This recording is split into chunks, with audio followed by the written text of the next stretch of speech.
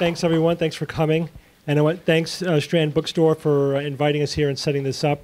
We just got through signing 500 books, and it was smooth as silk. It was like a well-oiled machine. We were very happy. So, I got to say, Strand is a fantastic bookstore. It's been my dream to give a talk here, especially about my own book, and specifically in the erotica section. And for whatever reason, that was part of the don't pretend like you didn't notice. We requested that. Saw people looking over there. Oh, it's possible maybe some of you didn't notice because we're terrible at noticing things, right? We don't realize or notice most of the things that are happening around us. That's because that's the way our brains work, right? Our brains filter out most of the information that's around us. And then it constructs out of that tiny little slice of information that it chooses to pay attention to a story that we tell ourselves. And that's how we have this running stream of consciousness. It's really a complete fiction that our brain is telling us. It's based on reality, enough that we don't die, right? That's evolutionary pressure. But there's tons of flaws and biases in there. And that's essentially what the book is about. It's like that's one of the pillars in the book. Neuropsychological humility, basically knowing your brain, knowing how it works, knowing its limitations, knowing its flaws, because that's kind of an important thing. The brain is the ultimate tool that you use to investigate the universe, right? The whole world. Everything ultimately has to get filtered through your brain. That's the ultimate scientific instrument. And so if you don't understand how that instrument works, you don't know how to calibrate it, how to correct for its errors or its flaws or its weaknesses, that's going to affect everything, right? Everything that you think and that you believe, everything that you think that you know. So then how do we know what's really real, right? As the book says, how do we know what's really real? It's an amazingly wonderful universe out there. It's endlessly fascinating as far as I'm concerned. But at the same time, it's horrifically complex, right? And not only is it horrifically complex, but there's other forces out there who are actively trying to deceive you. So it's not even as if it's all just about figuring out how the universe works. You also have to sort through everyone else's narratives, right? Because everyone else's brains are constructing stories about how the world works, and that's based upon a lot of misinformation, on culture, on whatever their parents taught them was real, on authority figures, on all sorts of marketing narratives, ideological narratives, tribalism. All of those things are going into creating these narratives that people have, and we pass them on to each other, and we're all basically lying to each other all the time. Not intentionally, but we are, all of us probably on a daily basis are passing along some kind of misinformation. That's just the way it is. Most of the facts that you have probably heard in your life are wrong, right? I mean, probably only a tiny fraction of them are actually correct. Probably most of the books in this store, I know this is not a popular thing to say on my book tour, but I say it every time. Most of the books in the store are probably full of it, right? But the entire self-help industry, it's almost entirely misinformation from beginning to end. A friend of ours, Richard Wiseman, published a book, a self-help book, about why every other self-help book is wrong. It's called 59 Seconds. Like, this is what the research shows. No one's actually telling you this in the entire self-help industry. Because it's not based upon selling you facts. It's based upon selling you a narrative, right? A story that will sell, that is marketable, a brand, right? Most things are branded in some way. We live in a capitalistic society, but even in a non-capitalistic society, parties are branded, ideologies are branded. These are, what is a brand? It's something that's designed to push your buttons, even ones that you don't know are there. Those are the most dangerous ones, right? That you can be manipulated in ways that you're not aware of. I guarantee you that's the case. Unless you are a psychologist and or marketing executive, there are tons of ways to manipulate you that you have no idea about. There's an entire literature, research paradigm around how do we get people to buy shit they don't want, right? I mean, Steve, does that mean it's not my fault that I ate a whole quart of Ben & Jerry's? That's right. So we do make decisions, brother. We can't completely offload responsibility for those decisions. But yeah, with Ben & Jerry's is actually a good example. So that's something that we have made that touches our buttons. We didn't evolve with ice cream and cheesecake, right? But that exists in our world because it appeals to us, not neurologically, biologically. We have this access to these super stimulators, right? Like erotica actually fits that. This has been written about from a actually academic point of view. It's like, yeah, we actually are surrounded by stimuli that are optimized for our evolved senses, but they're so overstimulating us beyond what we ever were exposed to in our evolutionary milieu, like ice cream, right?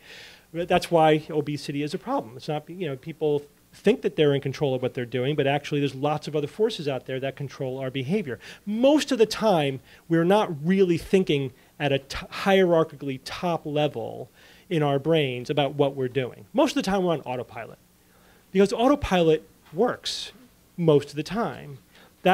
Our brain also evolved to be maximally efficient, right? To use the least amount of energy possible.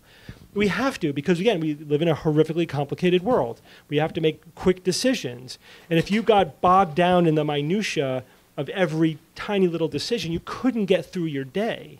So the brain evolved these quick little, what we call heuristics, little rules of thumb, ways of making quick decisions that are mostly true most of the time and are optimized for survival. Unfortunately, they're not optimized for surviving and thriving in a technological civilization, right? There hasn't been enough time for us really to adapt to that. And so now here we are living in this incredibly wonderful but complicated world. And a lot of people have figured out a lot of ways to manipulate other people. Marketing, politics, religion. It's, all these are things that really speak right to our biases, our emotionality, our tribalism. It's amazing how much you can predict about people just by knowing one piece of information, right? Like if I know your party affiliation, I pretty much know if you thought that Professor Blasey Ford was more credible or Justice Kavanaugh was more credible. It's an incredibly easy thing to predict about somebody. Being predictable, I hate being predictable because it tells me, oh, that means if I'm that predictable, and I'm frustratingly predictable in some ways, like my politics are pretty much entirely determined by where I grew up and the family that I grew up in.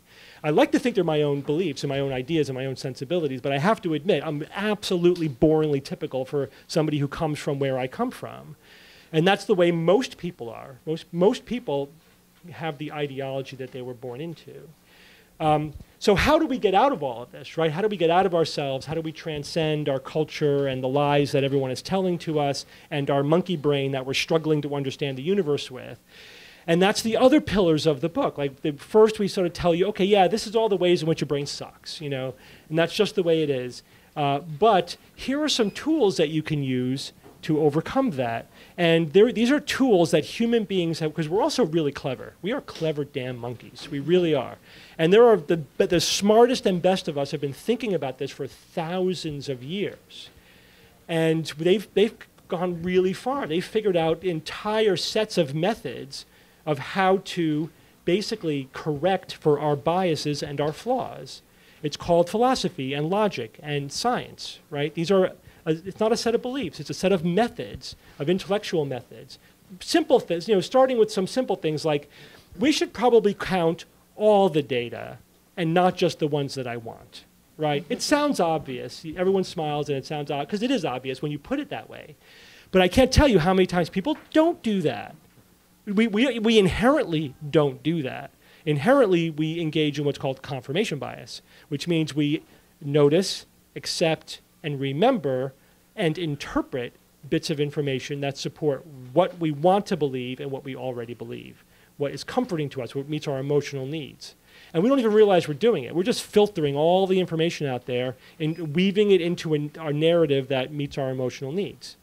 And that's the default, right? That's what you're going to do unless you're like, wait a minute, how do I know this is really real?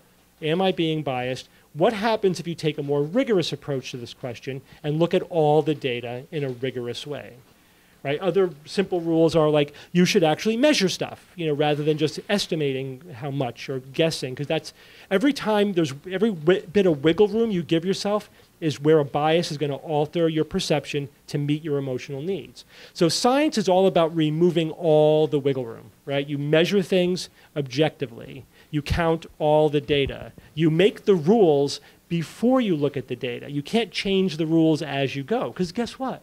If you do that, you're going to change the rules to have the outcome that you want, not the outcome that reflects reality. This is also why, like we say, anecdotes are misleading, right? Anecdotal evidence is uncontrolled evidence. It's just casual observations. Okay, that's a good starting point. You're observing the world, fine. But anecdotes are not a way to answer questions because they're just overwhelmed with your bias. They're overwhelmed with confirmation bias. They will lead you to conclusions that you want to be true, not conclusions that actually are true. So we have thousands of years of philosophy, logic, and science to help us overcome our millions of years of evolution in our monkey brains, right? And it's all there for you. We don't have to reinvent this wheel, right? We can stand on the shoulders of giants and avail ourselves of the collective wisdom of billions of people over thousands of years. That's a lot of crowdsourcing. And they've been arguing about these things amongst themselves, and the best ideas have tended to survive.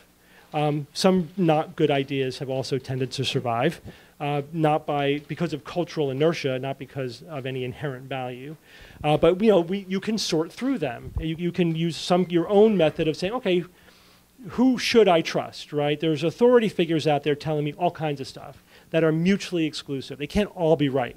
They can all be wrong, but they can't all be right. But who am I going to believe? I have to have some way of saying, all right, these guys over here are credible. I think I'm going to at least listen to what they have to say and have a good reason for rejecting what they say if I decide to do that. Whereas these people over here seem to be overwhelmed with bias and tribalism, and I don't find them to be a credible source.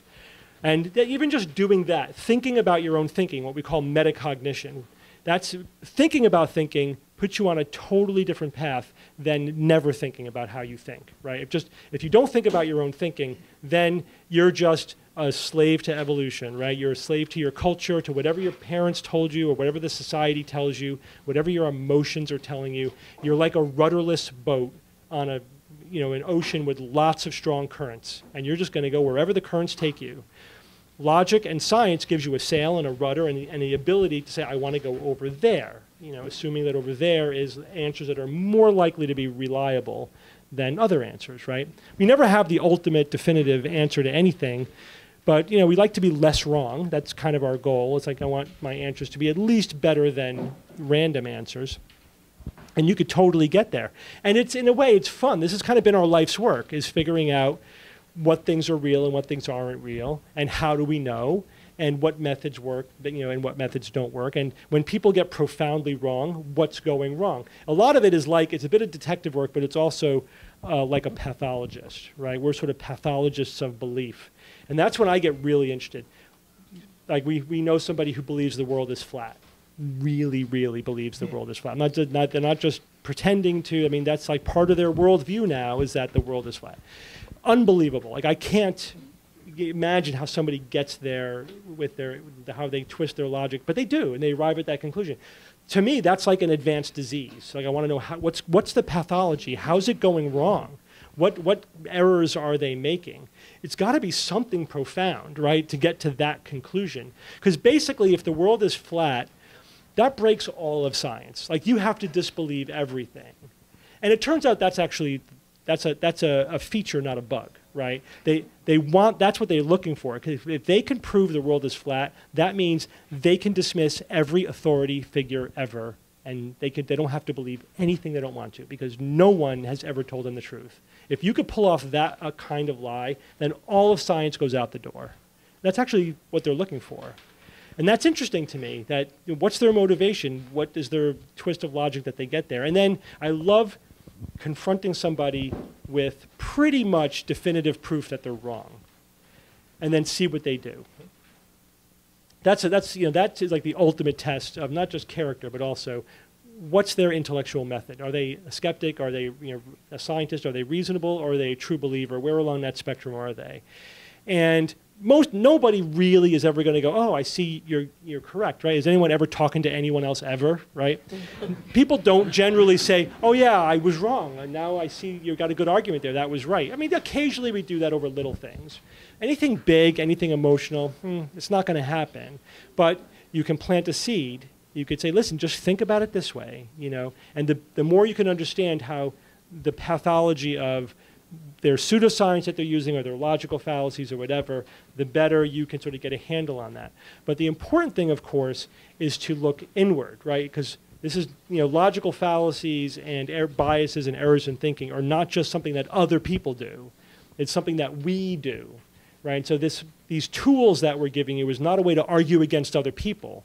It's a way to make your own thinking better, right? So that your conclusions are, first of all, we want you to say, all right, I don't really care about the conclusions themselves, right? You first of all have to remove any identity or emotional stake that you have in any particular fact or conclusion, because that's just an obstacle to thinking. You can't really care about what's true. You have to care about the process of deciding what is true. And once you decide about the process more than the conclusion, it's really freeing.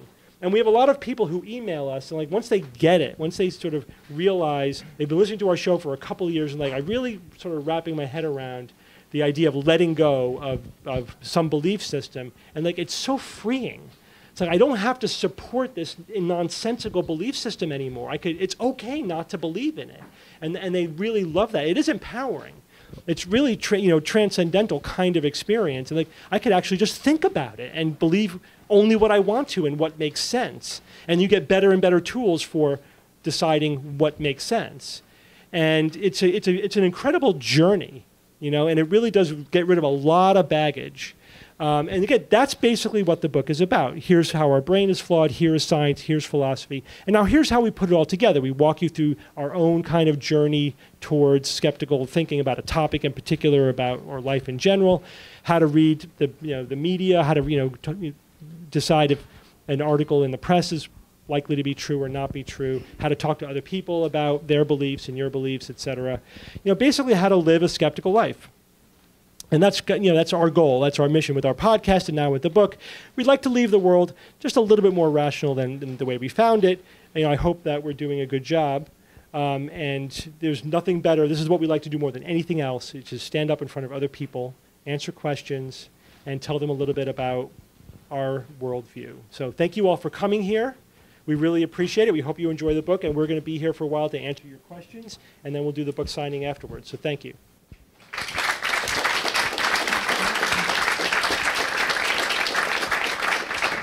Do we have a microphone for the audience?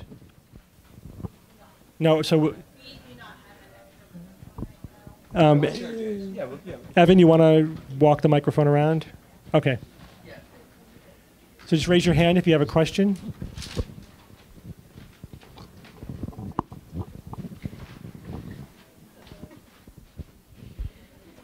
Hi, my name is Erica, live in the city. I had a question I've been meaning to ask you for a bit. Don't know if this is still true, but I remember you mentioning on the podcast that there wasn't yet a Spanish translation of the book.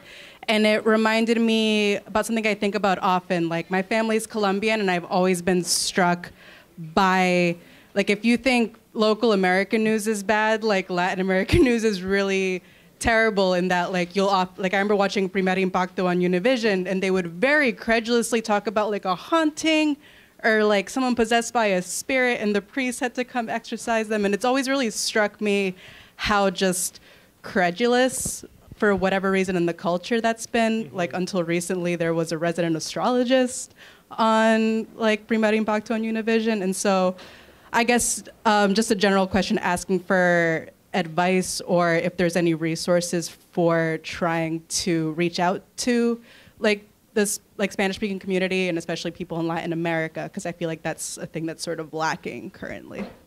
Yeah, do you want to say something? No. So there's a couple things about that. It's a great question. The question is, what about pseudoscience in other cultures, in other parts of the world, and how do we address that? Are there any resources for that? So most countries do have skeptical organizations, and so you can find one pretty much anywhere. There's definitely ones in the Spanish-speaking world, in pretty much every country in Europe. They're all over the place. There's Hong Kong skeptics, Korean skeptics. They're there, so just look for them. There's this thing called the internet, where you could go on there. Okay, you heard about that? Okay. So there are resources out there. But this is why we want our book to get translated into as many languages as possible, because you get emails all the time. When's there going to be a French version? When's there going to be a Spanish version? Like, we don't control that, but you could ask our publisher. We're working on it. But the other thing that's really fascinating to me about that is because we're Americans, and we have a reputation around the rest of the world of having, we only look at America, and everything else is like, we don't really pay that much attention to the rest of the world. But when you do look at the rest of the world, you learn a couple of things. First of all, they have different pseudosciences. Some are the same, but they have a lot of different ones, and they sound really dumb to us because they're different. Right, the crazy beliefs of other cultures sound weird, but and you have to realize our beliefs are just as weird, you know, and it kind of puts it into perspective. You know, you think because the things that you grew up with, even though they're magical beliefs, it's like but this is what everyone believes. You know, like if you grew up in China, you believe in qi. That's just the way it is, right? And if you grew up in New England, you believe in ghosts, probably, right? If you grew up in California, you believe in everything else, right? Homeopathy. I didn't grow up in California, by the way. But I just live there now. You live there now. So, but if you think about these other cultures, you realize, if you realize that your beliefs are as silly to them as their beliefs are to you, then it kind of helps give you the perspective that they're all silly. You know, everything is silly. Everything is cultural, right? So that's, I think, always gives fascinating perspective. It also shows you how bad things can get. When we argue about, how bad could it get, right? Isn't science going to just eventually win out no matter what we do? It's like, well, yes and no, but pseudosciences can get so deeply embedded in the culture that they're not going anywhere, and they could be a huge drain on society. Steve, right? maybe it would be a good idea to cut your skeptical teeth, so to speak, on pseudosciences from another.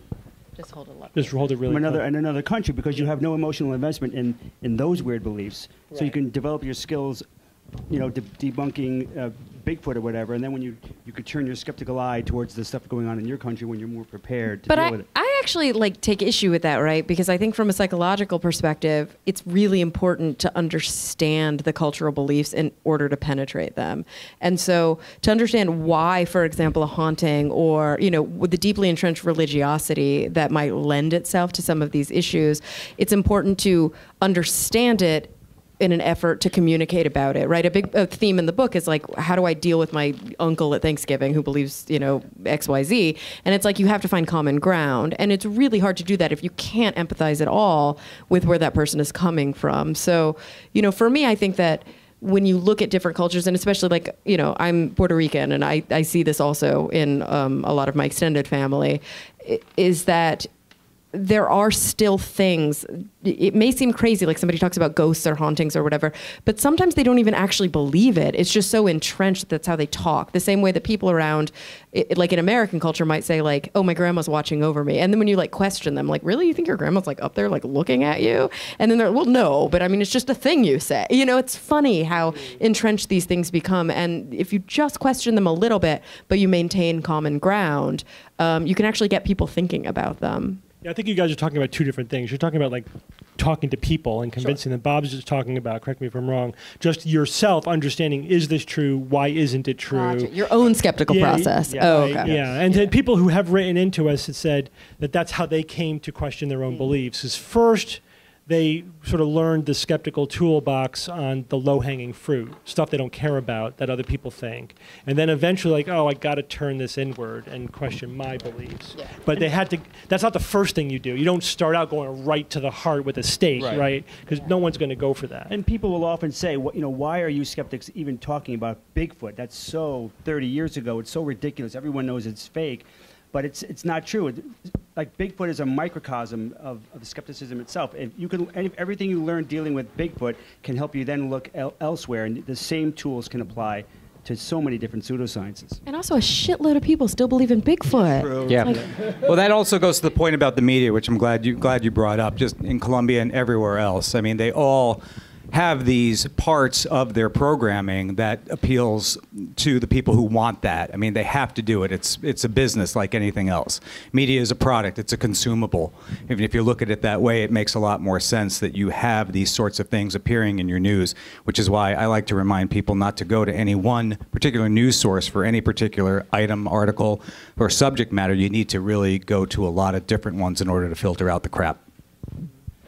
The subtitle of the book speaks directly to the fact that we live in a world with fake news.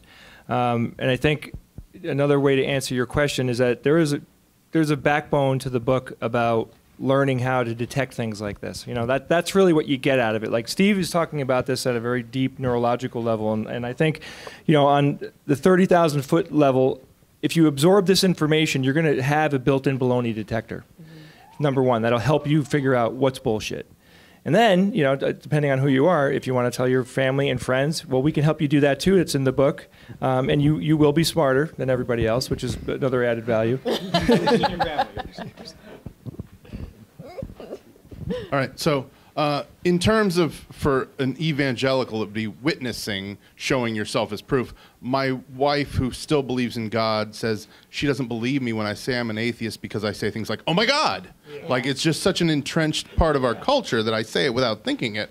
How do you get past that part so that people can understand, no, I really don't believe in God even if I say, oh my God? Yeah, you know, we have this like internal debate, right? You know, atheists and skeptics and rationalists. Like, should we discipline ourselves not to say, oh my God? Although that might be hard in certain contexts. Or God bless you when someone sneezes. That's kind of ingrained as well. Got it. Right. God bless you. Yeah, I don't say that. I say gesundheit. Right. That's what I say too. I say bless you, but I'm bless from Texas. I can't help it. But whatever. So the one camp is it doesn't matter. It's in the language. There's most of the stuff we say doesn't mean what it originally meant, and who cares? It means what it means now, and it's kind of divorced. It's like Christmas, like Santa Claus. Santa Claus is so divorced from Christianity. You don't have to be Christian to be happy to see Santa Claus, right? And in fact, it actually has pagan roots, but that's a different story. But so that's the one side of the story. The other one is like, but we're sort of supporting this implied, belief in culture if we buy into the language of that belief system, and maybe we should discipline ourselves not to. I don't know what the right answer is. I think that's kind of just something to think about and make a choice for yourself. And I've sort of decided like some things are probably worth not saying anymore. And sometimes part of it is because we want to be clear communicators. So, for example, like things you would never think of unless you've done 600 podcasts and you have people who will email you every time you step even slightly out of line, which we love. But no one here does that, I'm sure. No. But like, for example, if we say, a friend of ours passed away, we get shit for that. People's like, what do you mean passed away? Passed on to what? Are you saying you believe in the afterlife? It's like, no.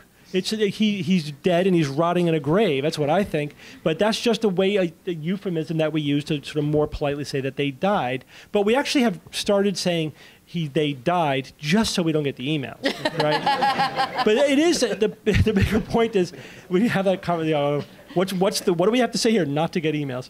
But we do want to be clear communicators, and so some people may take it the wrong way. And so, but I think you just have to make a case-by-case decision at the end of the day.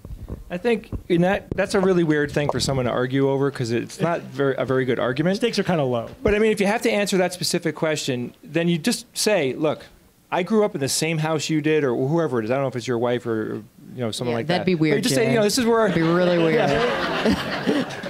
My wife told me. No, but you have to rewind and slow down a little bit because that person's logic seems to be pretty low. And it just explains to them, I can't help it. I'm a product of the environment just like you are. I say, oh my God, and Jesus Christ. And a some lot of people other don't things. want to help it because, just because I don't believe in God doesn't mean that I want to divorce myself from a rich cultural history. I don't want to pretend that people worldwide don't believe in God. Yeah, we don't erase history. Yeah, what the hell are you supposed to say when you're having sex then? Exactly. It's ridiculous. I have no idea. I don't know you or your wife, but I strongly suspect that's not really the issue. Like when she says, oh, you still believe in God because you say that, I think she's probably expressing something else, like how it makes her feel to think that you don't believe in God or whatever. But that's something that I would explore. I don't think that logic is really where she's coming from. That's just my assumption. It's also really hard for some people who have this worldview that's very narrow to even imagine that somebody else could possibly live an atheistic life. And so she may just be searching for kernels, you know what I mean? Like things that are still in you that you're holding on to. It took about 20 years for my father to accept that I really didn't believe in God.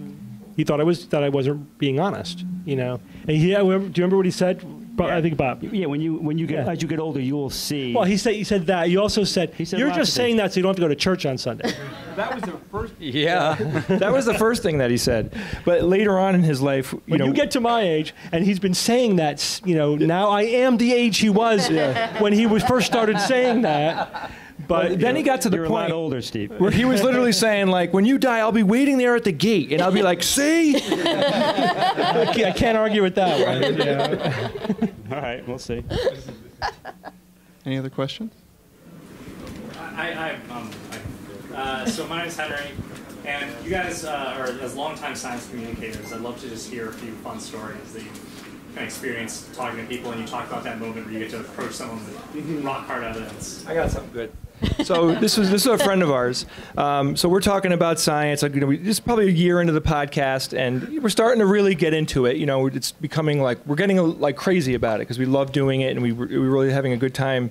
And he's like, yeah, okay. I mean, I like the show and everything, and I agree with you guys. But that voodoo, though. And that was his one holdout. Yeah, he believed everything that we said. He was skeptical about all pseudoscience, but that voodoo. He said it just like that. He did, and then we make fun of him to this day. Wait, who said that?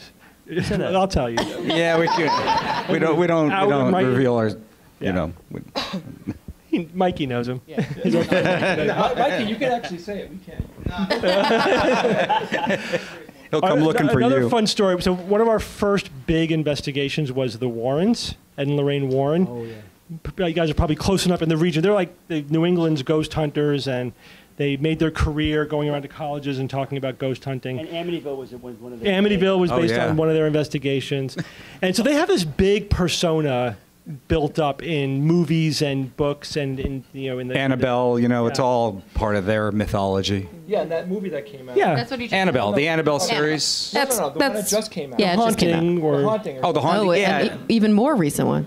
which one? The Nun. No, I mean whatever. They have a lot of, and they've been portrayed themselves. I've seen them portrayed in movies like these serious scholars. It's, and this is like right when we're getting started, so we had no experience. We didn't know what we were doing, and so we tell her, they live like 2 towns over from us. So like, we got to investigate them. We were actually intimidated to investigate them. Big deal. A little bit. Yeah, no, we were. We flat out, because we were like, all right, we have to bring our A game. Like, we have to, we had no idea what we were doing. So we have to, really do a good job here.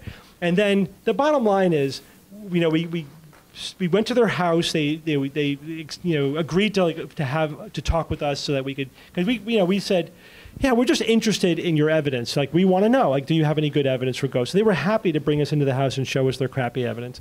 Their evidence, which we later determined was crappy. But it turns out that they were just a sad old couple that really, they were happy. They were making a decent living doing what they were doing. But my God, did we overestimate them. I mean, it was really amazing. Like, the dichotomy between their images on the television and just this cranky old couple was amazing. But the one thing that we always remember and stick out. So at one point, Lorraine, that's the wife, said, "What happened to you boys? Was it the science thing?" And we're like, yeah, that was pretty much it. She was talking about why don't we believe in God, right? But that was the science thing. Yeah. Remember their haunted museum in their basement? Yeah. Oh, yeah. Yeah, definitely. Yeah, they had their basement was the most haunted place in Connecticut, and it had a museum of haunted things, including a D&D player's manual. Remember that? Yeah, I got one of those the original in my player's house. handbook. Yeah. Hey, Ed, can I borrow that? Yeah. I like the story Randy tells about the Warrens. It had to do with the Amityville Horror. It's the Amityville house, in which so they're all there. They pull up, and they took taxis over there or whatever. And Lorraine steps out of the taxi cab when it stopped, and she goes to the ground. And she's like, "Oh my gosh, I could feel it! Oh my!" And then she's having these convulsions or whatever. And they're like, "Yeah, the house is 3 houses down over there." It's like, whoops! Kind of pulled the trigger a little early there, Lorraine. Any other questions? So I've been listening to the show for a while now. And it's gotten to the point where last time I was in a grocery store buying salsa, I wouldn't buy a bag of chips because they all had the GMO butterflies on. Good for you. So I had to go home and eat my salsa with carrots, which really was not good. So where do you guys say, well, I'm going to just buy that bag with the butterfly on it, and I'm going to have my salsa with chips rather than with carrots? Yeah. Yeah, I don't buy non-GMO products. The products that are labeled non-GMO free or non-GMO project, because that's pseudoscience, and they're misinforming the public. And it's not even a governmental body. It's just a private organization who's charging a VIG to other companies to have this seal on it that they made up, which is based entirely on pseudoscience. Will you go without? I absolutely will not go to a restaurant or not buy the chips. But, Steve lost 50 pounds. Yeah. That's why. That's true. I can't eat anything. And I hate that. You find something you really like Twinkies are GMO free now. I mean, My holdout is Smart Food. If Smart Food goes non-GMO, I'm still going to eat it. I have a harder time. Like, I know it's important to vote with your dollar, but it's also important to live your life. And I think that it's about kind of finding the places where you're willing to make the concessions. I drive an electric car, and I'm really mindful about a lot of, usages of plastic and things like that. But I live in LA. I can't find food if I don't eat food that's not labeled, So if there is a choice in front of me, I'll usually choose I never choose the organic over the non-organic in the produce section because I don't want it to rot the next day. But I will if it's the only choice available, I'm not going to not get vegetables. You know what I mean? So what makes it's me a struggle. Mad? My mother-in-law has to eat gluten-free. For real, and for real, I love that you have to parenthetical. And she'll bring her stuff over all the time. One day I'm there and I'm eating these cookies, and then she's like, "Oh, you like those?" I'm like, "Yeah, they're awesome." And she's like, "Those are gluten free," and I got mad. I'm like, "How can these taste good? These aren't." I'm like, I did first, then I'm like, "These can't be gluten free." I look at the back and I'm trying to figure it out, but I really don't want gluten free stuff to taste good, but they're figuring it out now. Sometimes if we have to buy something like that at the store, I feel like I'm buying porn or booze. Put it in a bag and nobody sees it as I walk out. I have a related story. I bought something at a gas station and it came to $6.66. And I was a little excited because, and she actually changed the amount because she noticed happened, it. yeah. And so it wouldn't be $6.60. I'm like, next time. Did she make it $6.67 or $6.65? I think. Did she rip you off for a penny, or did she give you? She lowered it like a dime, and I got pissed off. When she changed it, you should have said, "I want the $6.66." I should have. Next time. You have one last question, maybe? Anybody out there? So, wait, how about our RBSD3? I'm not sure what that is. How about RBSD3 milk? What is that? What is that? That's the milk that doesn't have a growth hormone in it, right? Oh, yeah. So, so milk, first of all, people, some of that is pseudoscience, right? So you say, oh, no antibiotics. There isn't any antibiotics anyway because you can't milk a cow and put it in the market if they've had antibiotics. I think it's 30 days before. So there's already rules to sort of keep any hormones or antibiotics or stuff out of milk and dairy. So I think that's kind of more gimmicky. If they're really saying that they weren't used in the growing of the cows, and if for some reason you like that, that's fine. But it's not getting into the food that you're eating, so you don't have to worry about that. Yeah, I think that's more of it's less of a health question. I think that's a lot of times what we talk about when it comes to animals. It's very different than crops, and I think a lot of people might make decisions, ethical decisions, that are in line with their morals, and I think that that's fine. But if we're actually concerned that it's somehow unhealthy, I don't think that that's a real concern. Yeah, if they're claiming this is more healthy for you, that's not backed by science. Yeah. Don't drink raw milk. Don't drink raw milk is bad. Ooh, it's bad. I had it once. Anybody have any last questions? There was somebody else, yeah.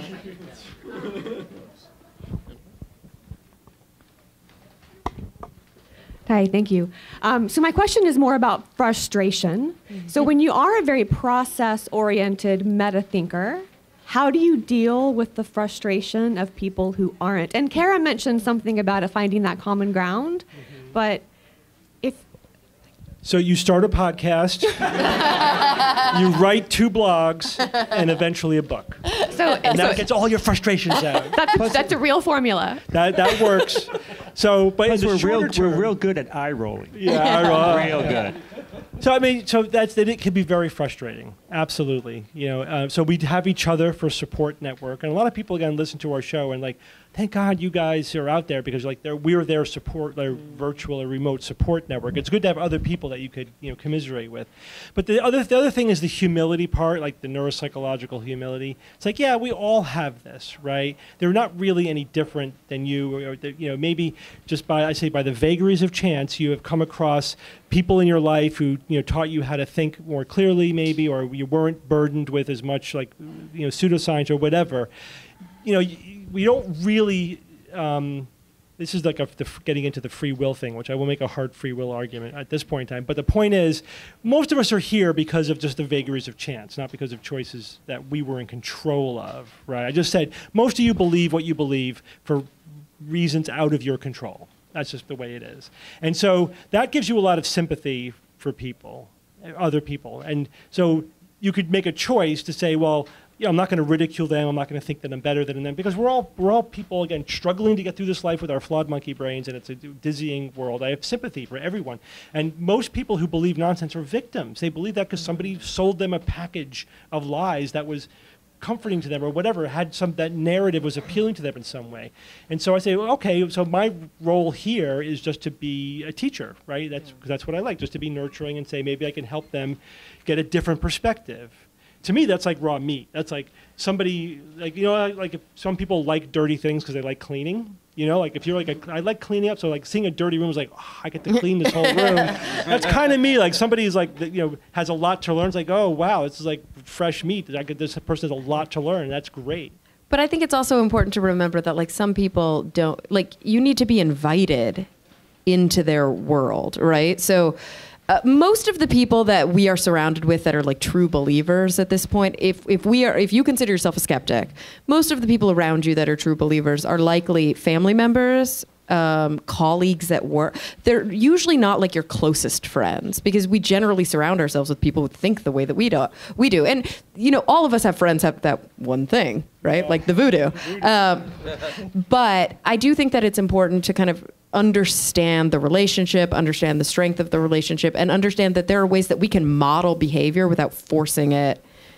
I can say the things that I believe to be true, and I can set an example. And eventually I do find that my friends, I live in LA, so I have some friends who are really into a lot of woo, but they're very smart and they have a lot of really critical capacity in other realms. And I find them saying things like, I know you don't believe this, but like, so they're aware. Yeah. And I think they're engaging more in the metacognition than they did before. So there are always going to be differences of opinion, but by modeling without forcing, they're not backing away and retreating, which I think is just as important as sharing the message.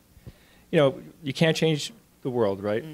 You can maybe help a few people and do that and focus on the people that are willing to listen and you can have a conversation with. Like, I've learned to avoid people that are just blocked out. Like, we've said it on the show many times, like our sister, she's riddled with religion and conspiracy We actually haven't theories. said that on the show. I just said it. We've said it on private shows. We say it in private, but we don't say it. All right, well, now you know. But the point is, like, I refuse to talk to her about certain things. Yeah. So you got to do that. You got to, like Cara was like saying that, edit, find your community. If you're looking for a community, I have one for you. I mean, you could join our Discord. We have hundreds of people on there that are talking all day. The conversation is awesome. That's an instant community of people that you can get to know. We did Nexus this past summer. We did a poutine lunch, which you could join next year. That's good stuff. Yeah, but I think you got to surround yourself. I see you guys all the time, right? I recognize your faces. No, you with this guy? You're not with her? No, I'm married to that one. Whoa, sorry, guy. I didn't mean to call you. Yeah, I recognize him. I thought, okay, never mind. My question was more like not one-on-one, not with your circle of Yeah. friends, but just kind of like the world. The world. Oh, how do we not like pull out our hair every day? We feel the same way you do every day. Every day I look at like my feed reader and my news. It's depressing and it's hard. And I think for me, how do I manage it is I focus on mental health first, right? Because I think that self-care is the most important. I need to be the most alert and aware and okay in order to do the work that I do. And if I fully feel engulfed by the, the horrors of what's happening in the world around us all the time, it's going to be crippling. Yeah. And so, I say this a lot for like young women who work in science communication, who deal with just vitriol online, is that yes, there is something to reading the comments because sometimes you get critical feedback that's important for your work. But also, you have to wake up that day and say, I'm in a headspace where reading the comments is going to be helpful for me. And if you're not, don't do that to yourself. It's not worth it. So I think, self-care is a critical part of being a good skeptic. You have to take care of yourself because the stuff out there can like mess you up if you're not careful. Yeah, perspective helps too, because as bad as it seems right now, it's actually not that bad.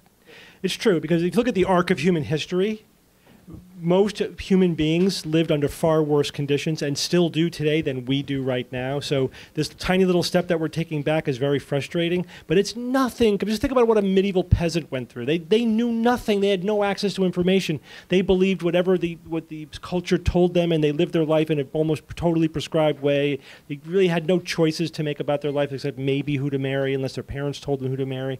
Really, I mean, it was we have access to like the magic box with the font of all human information, right? Have you ever had a question that you couldn't Google the answer to?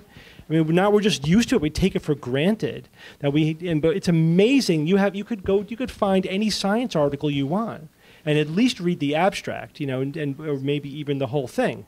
Increasingly, articles in science are being published open source, right, where anybody can look at them. There's a lot of positive things to look at as well, and I also think it's important to be an activist, right? If that frustrates you, right? It's like if something about the world frustrates you, fix it. And we can't, obviously we're one person out of 7.5 billion, but just make your one little tiny corner of the world more the way you want it to be. And if we all do that, the world will be a better place, right? And go out and vote, Yeah.